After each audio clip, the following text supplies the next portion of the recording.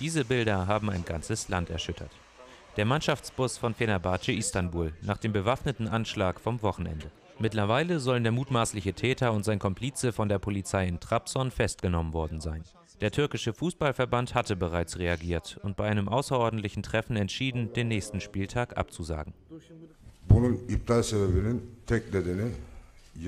Wir haben die Liga ausgesetzt, weil wir glauben, dass es sich beim Zwischenfall um einen Terrorangriff handelt. Außerdem wollten wir auf die Psyche der Spieler Rücksicht nehmen.